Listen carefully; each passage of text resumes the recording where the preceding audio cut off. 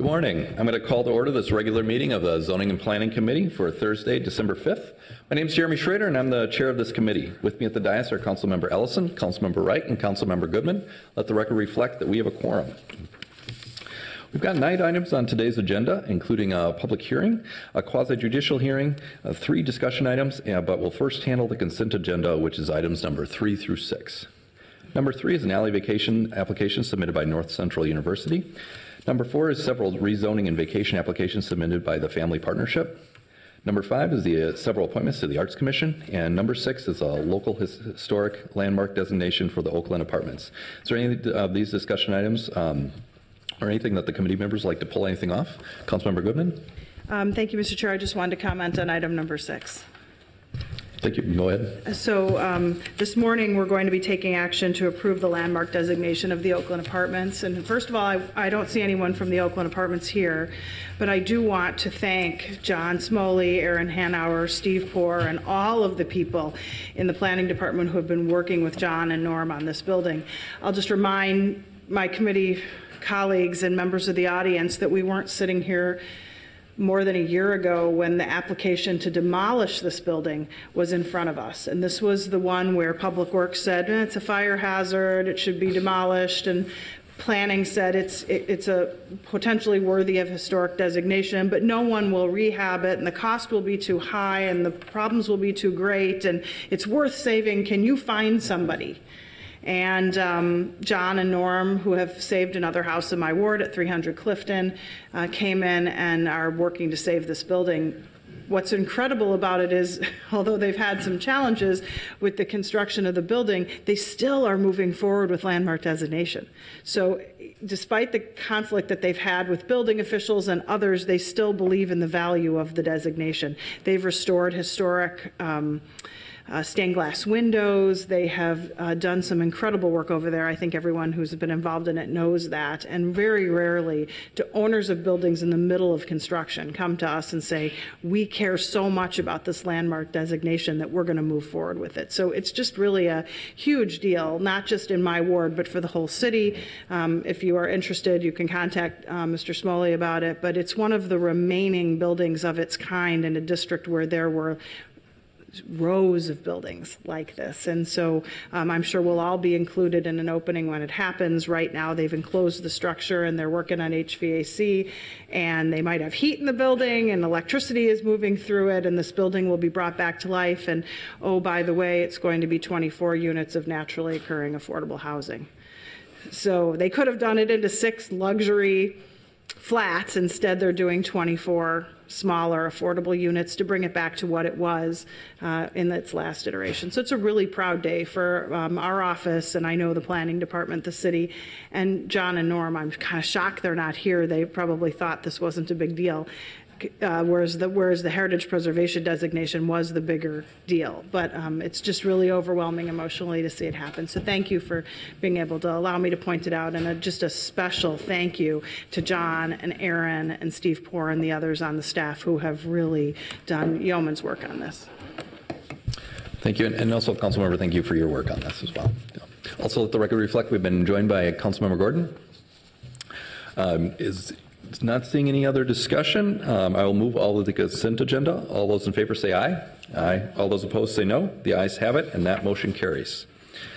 Next, we're going to move on to item number 1, is an application submitted by Hennepin County Facility Services for an interim use permit. I've been informed by the staff that the applicant has been requested a continuance of this application to allow more discussion with the community on the operation of the proposed emergency shelter. As notices were sent out for this public hearing, we do need to open it up and give anyone here today the opportunity to speak to the issue and address the committee. When we're done, I will not close the public hearing, but I'll rather continue it to our next meeting, which will be on January 9th of next year, 2020. I will now open the hearing. Would anyone like to speak to item number 1? Anyone interested in speaking?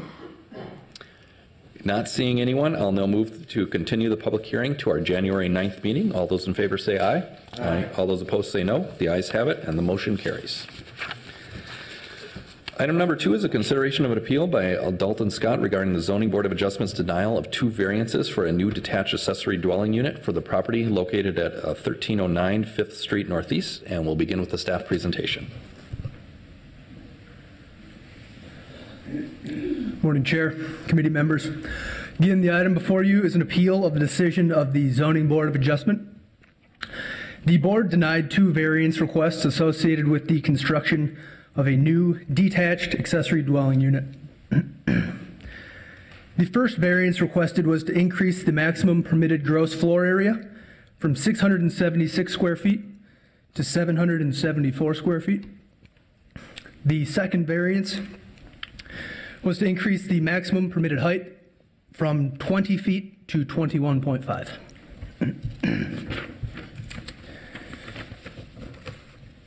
This parcel is just over 5,500 square feet and is flat. A duplex exists on the front of the site, and there's surface parking to the rear. The applicant is proposing, again, a structure that measures 774 square feet on the second floor, as well as 21.5 feet to the peak of the flat roof. There is a green roof associated with this, so the applicant did need a little bit extra room to make that work, and that is the need for that height variance request. Again, when issuing variances, several findings must be met. The first finding is a practical difficulty has to exist on the site. So when looking at a standard size lot that's flat, is there a reason that the new proposed detached accessory dwelling unit cannot comply with that 676 square foot maximum or the 20-foot maximum to the peak height? Staff is unable to make any of those variance findings. The property owner is proposing to use the property in a reasonable manner. Again, staff cannot make these findings. The intent of code is to regulate the built environment. This is a new structure. It's a flat lot, standard size. The design of this structure is creating the need for this variance, or both variances. And last, the essential character of the area may be disrupted with the issuance of these variances. In regulating height, in exceeding 20 feet, we may be increasing shadowing on adjacent properties. Increasing that 676, we're creating a structure that's significantly larger than a structure that may be built next door that would comply with all of the ordinances. So with that, staff recommends upholding the decision of the board. I'll be here for questions. The applicant is also present. Thank you. Not seeing any questions. Also, let the record reflect that we've been joined by the council president. Thank you. At this point, I'll open the public hearing. Open the hearing, and I'll first give the appellant the opportunity to speak. Is Mr. Scott here, or is there a representative that would like to speak? You can just come forward and say your name and address for the record. Yep, my name is Dalton Scott. Address is 1309 5th Street Northeast. Thank you very much for taking the time today. So I understand that my lot is pretty standard. So when we were designing this, there's a couple different elements going into why I wanted to appeal this decision and bring it before you guys. The first one is around the cloudiness of the code right now, and I totally understand that this is something that's new, accessory dwelling units. So there is going to be some back and forth that goes into it. We had multiple design iterations on this, and each time we iterated on the design, we hit a new or seemingly new roadblock with this code, particularly with the footprint of the area. As footprint is defined, our original thought and the thought that was communicated to us was that the footprint of a building is kind of what's on the ground of the unit. The actual footprint in that definition is well below the allotted footprint area. It's a little over 600 square feet if you count in the stairwell landing with this.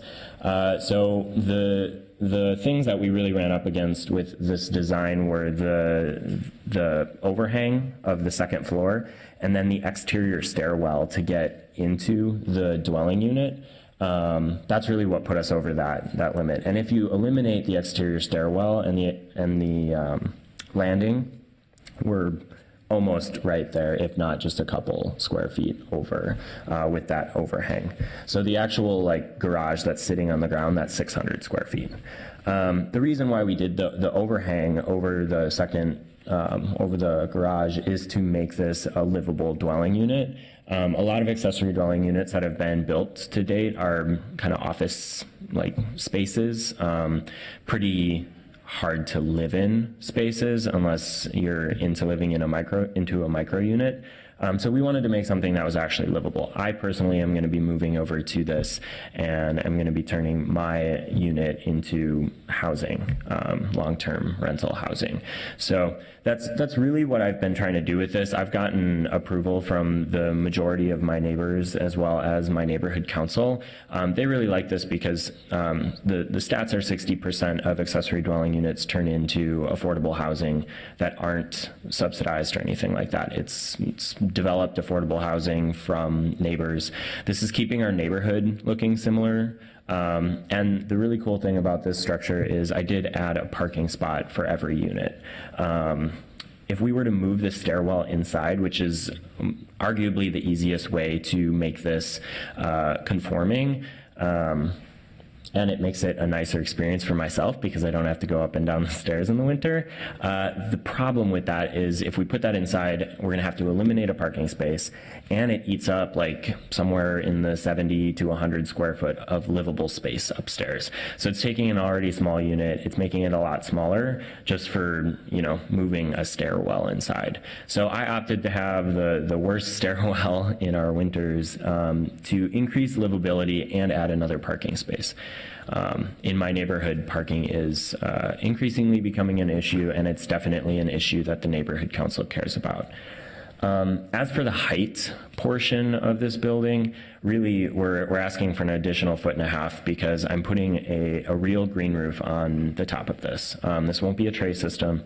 This is going to be somewhere between 6 inches and a foot worth of dirt on top of the building. It drastically increases the R value. It's going to be a much more sustainable building. I'm putting wild pollinator habitat up there. So it's going to be a bee-friendly haven. It's going to absorb the rainwater runoff. Currently there's a parking pad there, so I'm actually increasing the permeable space on my property by approximately 700 square feet with this. So it's going to drastically soak up a lot more of the rainwater. Definitely going to be a little bit more expensive, I know that, and that's part of like what I want to put into this. Additionally, with this, and I apologize, my designer had an emergency and couldn't come today, so I'm working off my phone. But I just wanted to show here this diagram right there. If you can see that, these 3 buildings right here are, this is a traditional conforming. Thank you, whoever zoomed in for me.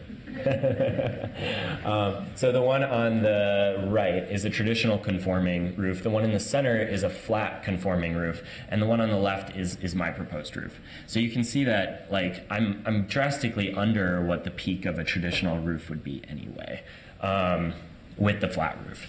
Because you take the midline of the traditional peak. So that's something I wanted to point out to you in terms of shadowing and stuff, is like this is going to be a better design for that, just because it is going to be shorter. Additionally, with the layouts, this is kind of just highlighting like what a layout could be that's conforming, and my layout of the top floor.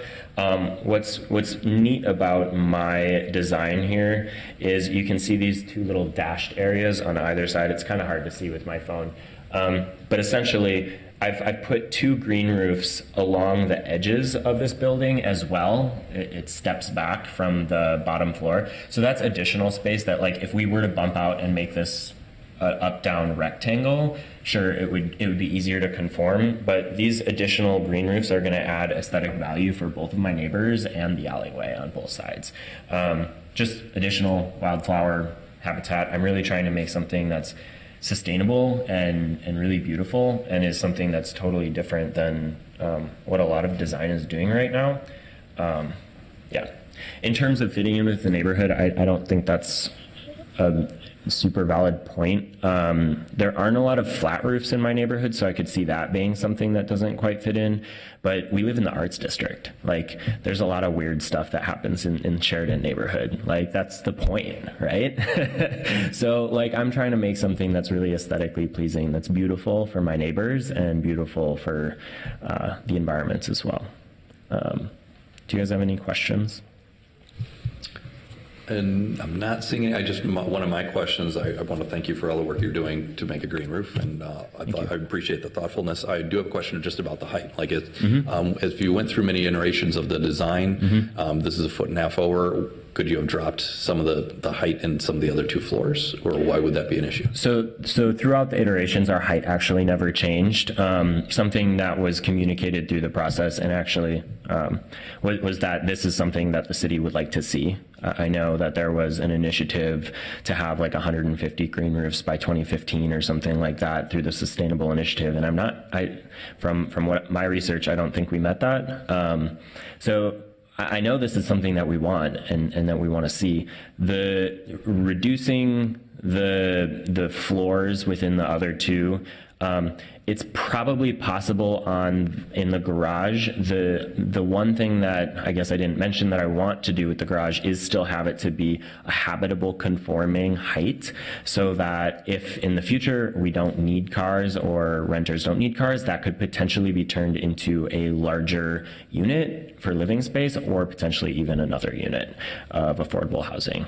So I'm trying to future-proof this building in a way that's really sustainable.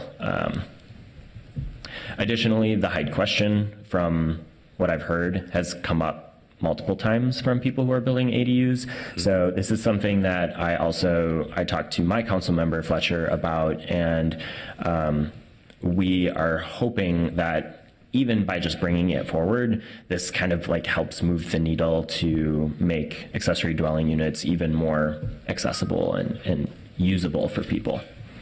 It's a little extra height. Great, thank you. All right, I'm not seeing any other questions.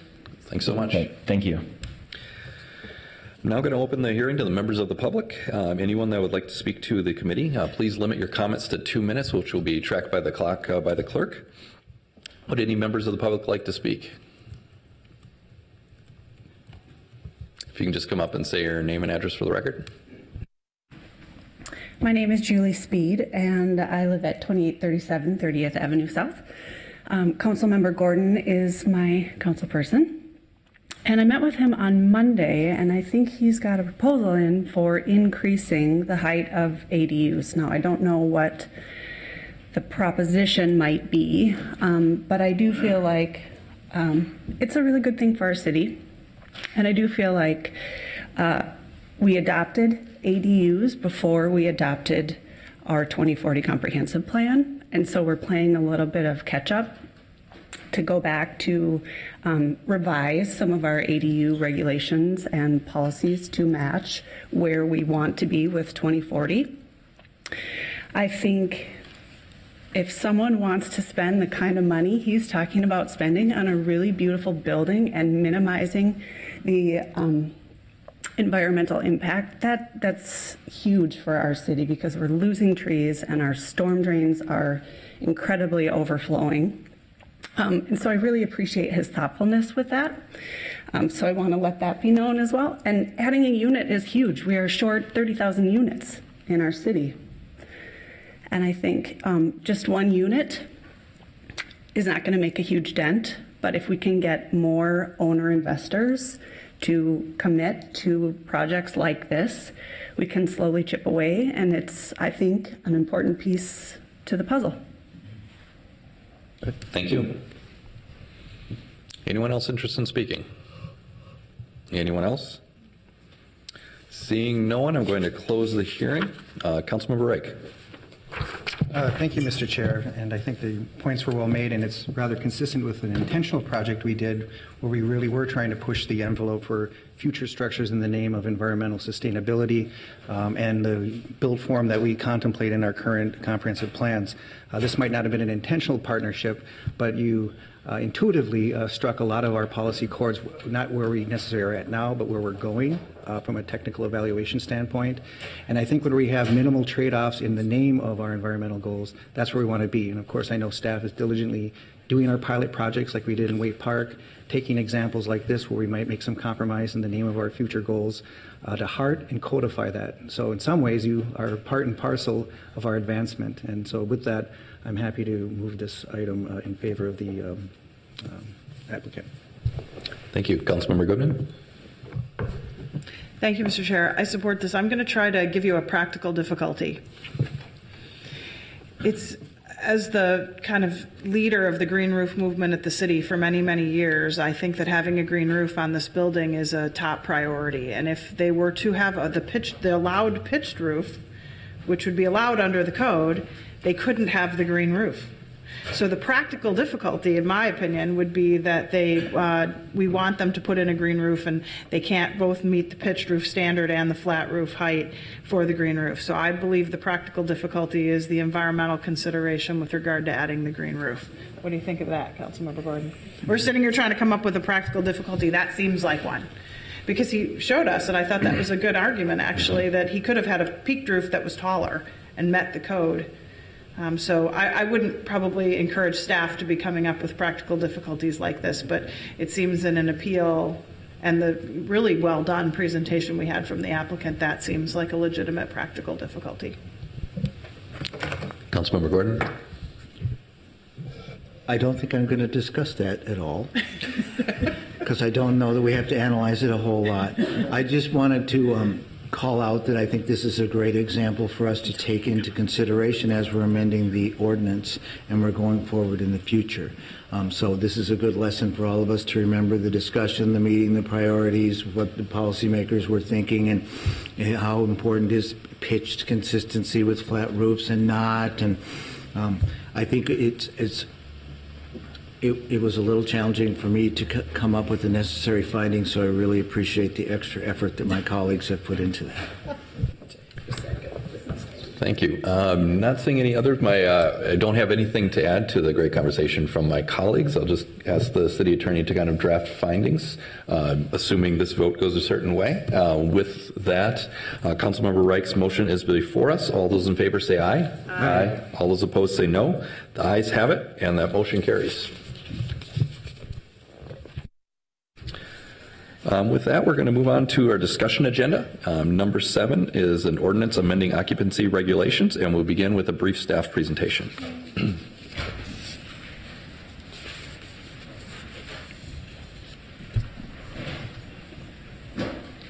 Good morning, Chair Schrader, committee members.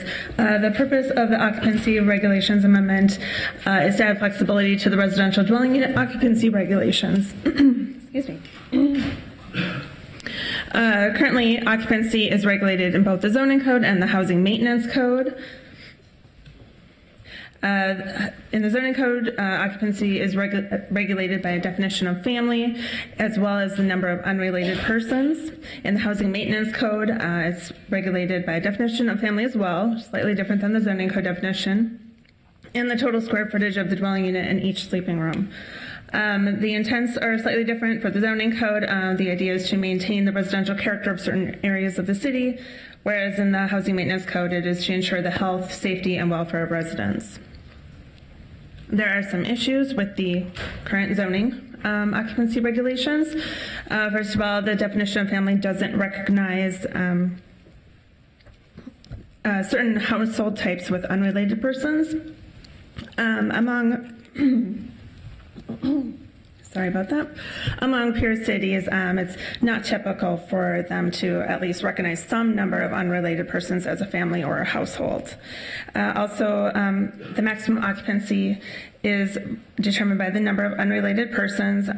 Occupancy regulations apply to all districts where residential uses are allowed. The lowest density districts are the most restrictive, but there is no, should be noted that there is no limit on the number of related persons that could live together. There is also no authorized variance of the occupancy regulations. Having occupancy regulations in the zoning code has resulted in a significant amount of staff time being spent on processing requests for reasonable accommodation under the Federal Fair Housing Amendments Act. Under this act, the persons with disabilities seeking fair and equal access to housing have to request modifications or waiving of zoning regulations. Almost all of our reasonable accommodation requests are related to occupancy, and that comes out to about 20 or so a year. For each of these requests, we have to write lengthy reports, and then almost all these requests are approved. So this involves a significant amount of staff time for something that's allowed. There are some additional reasons for the amendments. Starting with, there are residential structures in the city that could safely accommodate additional occupants than what the zoning code allows. As far as best practices go, occupancy is best addressed in housing and building codes. And the zoning code is better at regulating uses than users. It's also an impediment to fair housing choice. I will get into more background about that in a bit. In both the current and our new comprehensive plan, we have policies that call for removing housing barriers. And given the recent growth trends in the city and the need to provide additional housing options to accommodate that growth and the low vacancy rate in recent years, this amendment is very timely. So, the Minneapolis zoning occupancy regulations were identified as an impediment to fair housing choice by the addendum to the 2014 Regional Analysis of Impediments to Fair Housing. This was a report prepared by the Fair Housing Implementation Council, and it was required of communities that receive certain funds from the Department of Housing and Urban Development. It's a regional study that included 22 metro area cities, and in light of the addendum's findings, the city is required to examine its land use and zoning policies and take appropriate actions to ensure that our policies are furthering fair housing. Within the report, there were 3 specific recommendations to change the zoning code, and this amendment addresses 2 of the 3 listed on the slide. First, amending the definition of family to more closely correlate to neutral maximum occupancy regulations found in safety and building codes, and secondly, to increase the number of unrelated persons who may reside together to better allow for non-traditional family types.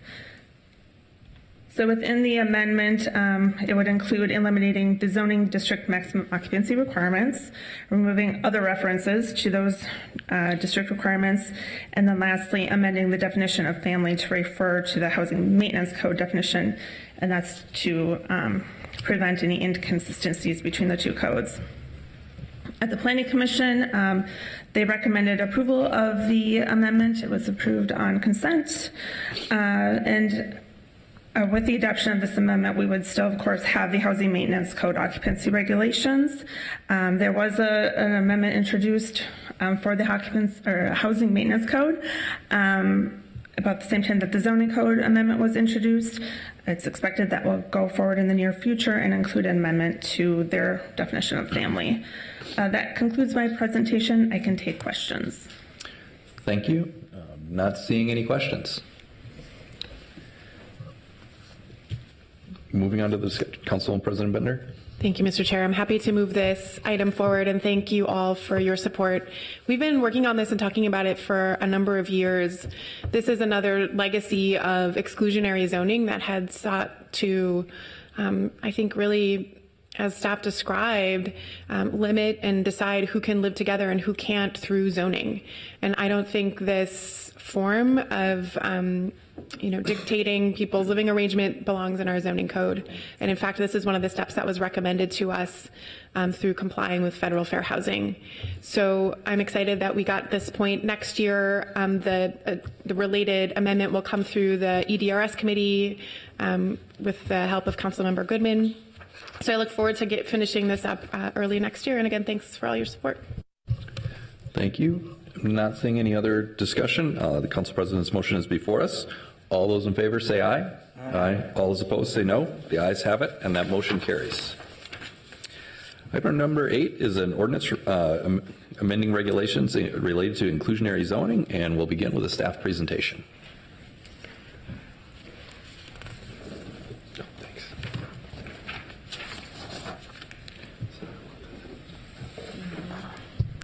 Good morning, Chair Schrader, council members.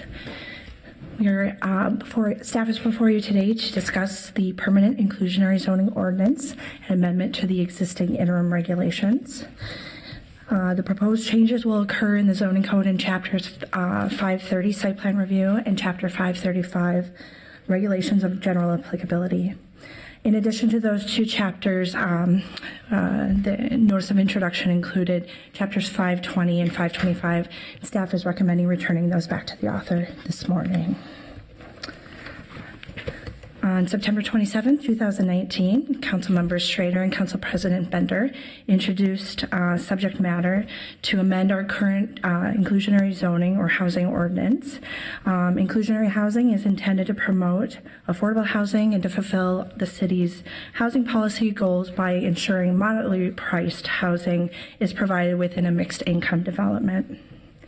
In 2017, the city engaged with consultant Grounded Solutions Network to conduct a financial feasibility analysis and policy research regarding national best practices to inform recommendations for both the unified housing policy and the city zoning ordinance to implement inclusionary zoning in the city. Last year, just about a year ago, on December 7th, the City Council approved the updates to the Unified Housing Policy and the Zoning Code to reflect an interim strategy to capture projects that were coming in shortly after the initial review of the Minneapolis 2040 plan. So during that time, we had a total of 5 projects that would have been subject to inclusionary zoning. 2 were exempt because they already were seeking some other additional city subsidy. One was a smaller scale, one was exempt because it was a condominium project. There was one small scale development project that had 7 residential units that would be subject to inclusionary zoning. And then at our last Planning Commission meeting on November 18th, there was another proposal that would trigger the inclusionary zoning. The land use applications were approved at Planning Commission, and then the full council will review the proposed rezoning for that project in 2020. In early 2019, the city conducted a request for a proposal again and engaged with Ground Solutions Network to assist in the development of the permanent inclusionary policy and zoning program. So yesterday at our Housing and Policy and Development meeting, the Ground Solutions Network presented policy recommendations that will be reflected in the Unified Housing Policy.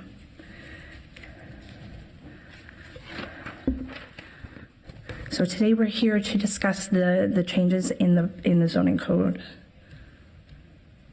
Again, just reminding the goals of the proposed text amendment is to ensure that production and feasibility are not compromised with providing affordable housing on site. To encourage mixed income communities, because again, the intention of using this tool is to take what would otherwise be a market rate development and add moderately priced affordable units that are accessible to individuals or families of lower income, and then also for simplicity and for implementation. So the zoning code presently allows for a development capacity analysis to trigger inclusionary zoning. That will be struck from the existing ordinance, and instead inclusionary zoning will apply to dwellings either in a residential development or a mixed-use development that have at least 20 dwelling units. Staff is proposing a phased-in period to allow for the market to adjust to these new recommendations. So what we will be doing as a staff is calculating buildings that come in, again, either residential or mixed use, with units between 20 and 49 units. And once we receive once building permits are issued for up to 500 units in buildings of those sizes, then we will kick off a 6-month time period for which, at the expiration of that 6 months, the threshold will be solidified at 20 dwelling units. It's written this way into the zoning ordinance, so there will be no need to come back before committee for an ordinance amendment. 20 units is what the zoning code says, and then the phased in is also written in as well. So this would be specifically for the rental requirement. Similarly, the zoning ordinance recognizes a phase-in approach for ownership. This was presented yesterday by Stephanie Reyes from Grounded Solutions Network, that based on our limited experience recently with condominiums, either new or conversions, we're planning to implement a phased-in approach. So there will be no inclusionary zoning requirement until at least 500 units have been permitted and 6 months passes, at 4% of the units at 80% AMI for the first round, and then once we hit on the next tier of 1,000 units permitted, then the recommendation is to go to 8% of the units at 80% AMI.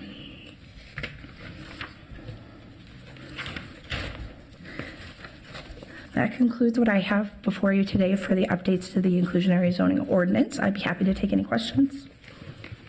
Thank you. Not seeing any questions. Thank you very much. Thank you. Council President.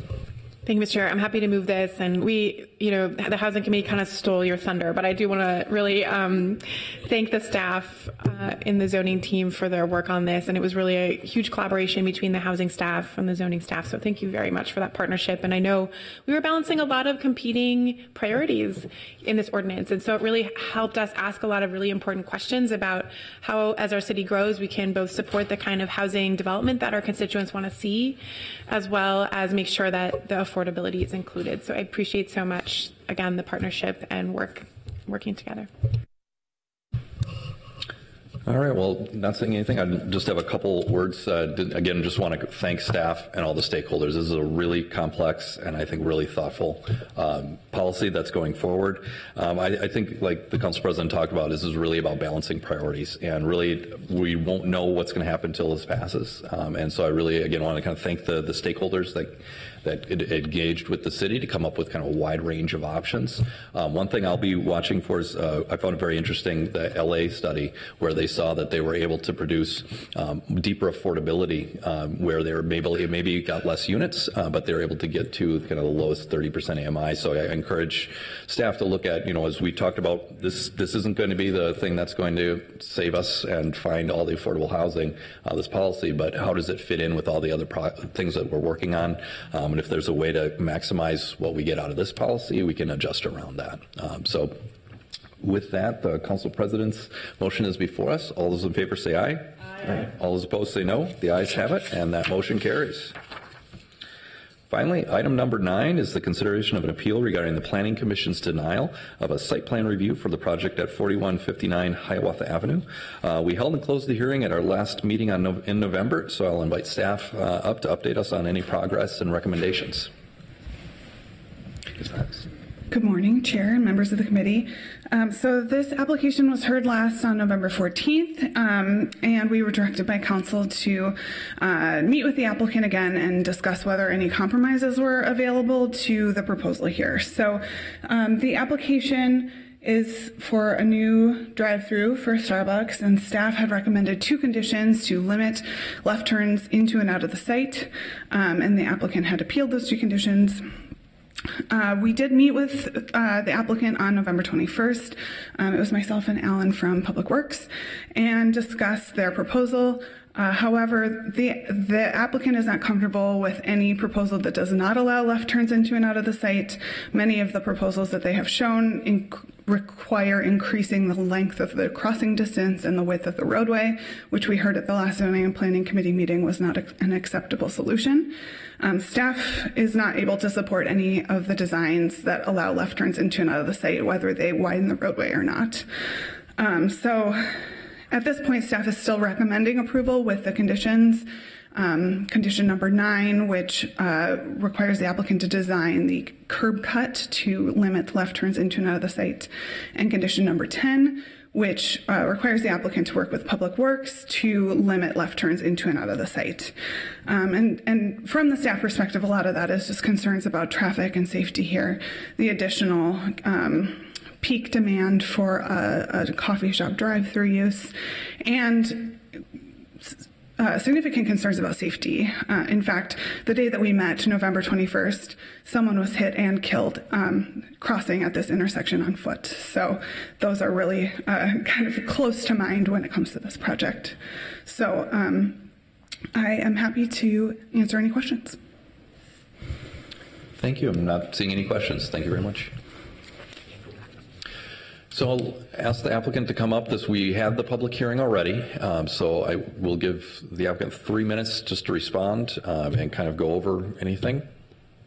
But the time will be carefully kept with the clock next to the clerk. Yeah, just let me pull up the presentation.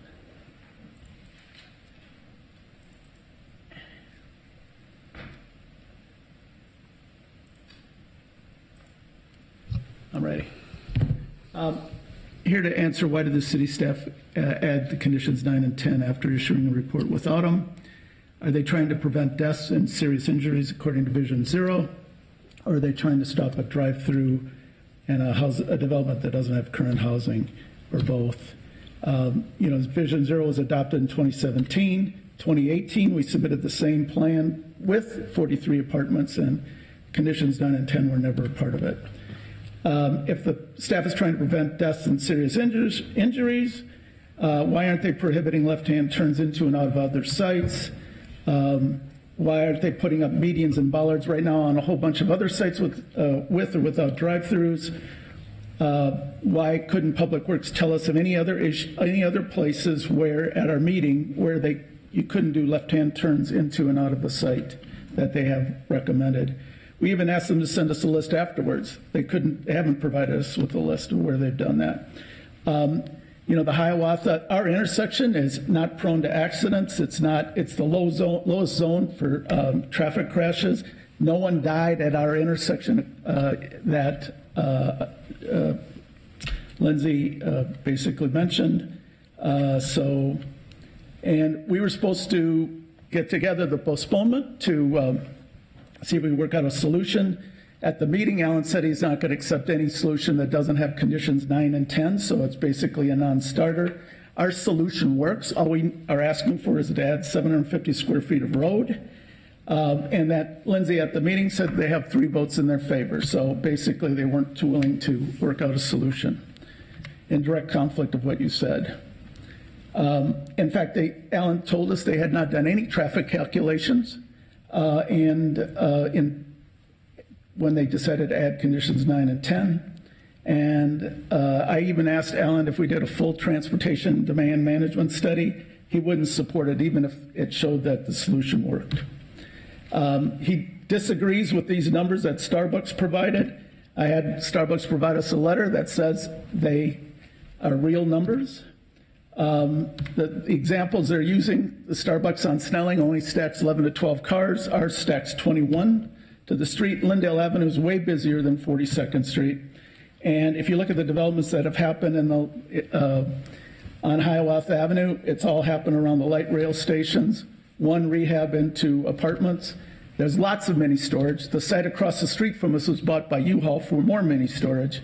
And the vast majority of Hiawatha remains industrial, which is why we're not proposing housing at this time, but we have it included in a later phase. And you get to decide the why as to why they added conditions 9 and 10. And I can't believe I got through it. Yeah, congratulations. Yeah. Well, thank you very much. Don't see any questions from my colleagues. Let's see if we have any discussion. Councilmember Gordon? Yeah, you should have before you a couple of conditions. I still have grave concerns about this intersection. There definitely, according to the Star Tribune and all other indications and reports we have, there was a fatality because of a pedestrian accident recently. So I just want to defend staff in that comment. Appears to be accurate from all the research that I found. I think that it's perfectly fine for us to get new information, to study things more between some approval somewhere and some staff recommendation, and that we as a council not only have the opportunity to be able to refine conditions and projects, but we also have a responsibility and an obligation. As should have been obvious to everybody at the last meeting, I have serious, grave concerns about the traffic that will be happening, the peak conditions that happen here, and think that we shouldn't be messing with left turns at this intersection. I think we've made mistakes in the past because we haven't thought about it more, and I think we can look to instances and complaints that we're getting in the past from projects that were approved where we didn't make this condition. And so I think it's great that we're flexible and nimble enough as a city to say we need to do more to make sure to prevent these kind of problems in the future as new projects come forward. So I would like to amend condition 10 that would read, the applicant shall work with Public Works to modify the street design of 42nd Street to prohibit left turns into the site. That's removing the words if required. And also to add a condition 11, the applicant shall obtain an approved transportation demand management plan prior to the issuance of any building permits or business licenses, and shall maintain compliance with the plan for the life of the drive-through, including but not limited to providing traffic enforcement as deemed necessary. And I just would like to add those conditions on a separate vote before taking the next vote. Okay, I'm going to call on Councilmember Goodman, and then we can take the vote on that. Thank you. I'm just wondering, Mr. Chair, if staff can explain to us under what conditions a TDM would be required. Now it feels like we're piling on and becoming more punitive, and I'll keep the rest of my comments to myself because I'm sure I'll be subpoenaed in court once they sue us over this. But I'm interested in, for a drive-through Starbucks, is that normally when a TDM is required? Can you tell me what other drive-through Starbucks or coffee shops had to do a TDM? Yeah, again, good morning, Chair, members of the committee. My name is Alan Klugman with Public Works Traffic and Parking Services Division. A few comments on TDMP, Travel Demand Management Plan. In ordinance, there's a square footage amount, 100,000 square foot of or higher of commercial is a mandatory TDMP. We also have authority to do a discretionary TDMP when we feel traffic conditions or traffic concerns warrant one. To the question of other drive-throughs, I'm just kind of going through my memory banks here.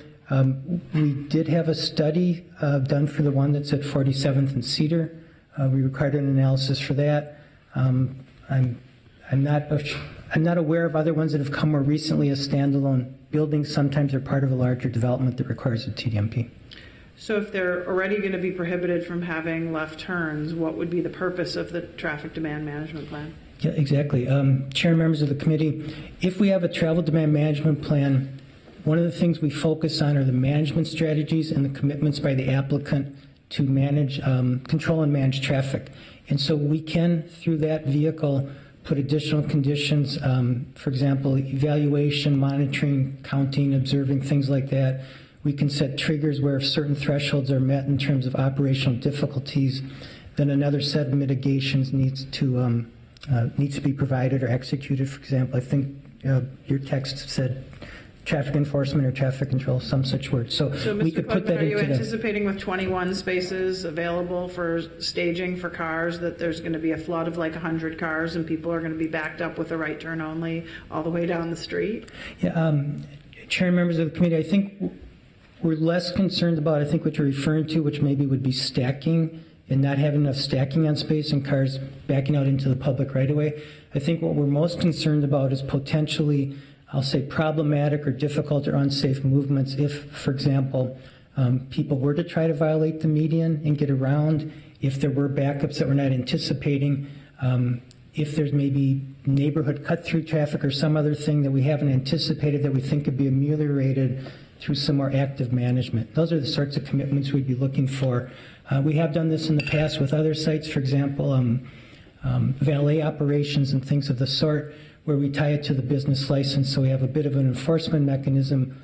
Once we sort of sign off on the site plan, there's some follow-through with observation, monitoring, and then some almost prescribed what-if steps that we would take if we see things happening. We sort of already anticipated that together with the applicant and come up with a strategy that we could then deploy 6 months out, 12 months out if we're seeing problems. Mr. Chair, I just have one more question. When the applicant was proposing this larger housing project and the Starbucks, so Starbucks plus a bunch of housing, you didn't require or ask for a TDMP then. How come? Sure. Chair, members of the committee, I don't have the exact housing count in my head. I think it's 40 to 50. It's a rather modest housing count. So the traffic volumes, I'm just going to say, were largely the same. I just want to point that out. And I think the largest change is, as Councilmember Gordon referred to, it's, I would say, some evolution and change of philosophy. I know I spoke about this at the last meeting, with an even increased emphasis on safety and ongoing safety operations at a site like this. Thank you. Thank you. All right, well, why don't we take a vote on Councilmember Gordon's motion on the change of conditions. All those in favor say aye. Aye. All those opposed say no. No. The ayes have it, and that motion carries. So now, is there any other discussion on the underlying consideration? All right, well, I just have I think my one thing, I thank Alan for that explanation of the TDMP, because one of my concerns is if we were putting in some of these, how is that going to just change traffic? And that seems to answer that question very well for me. I will move denial of the consideration. All those in favor say aye. Aye. Oh, excuse me. I will move appeal with the added conditions. All those in favor say aye. Aye. All those opposed? No. The ayes have it, and that motion carries. Seeing no further business before the committee for this year, we are adjourned. Happy New Year, everybody.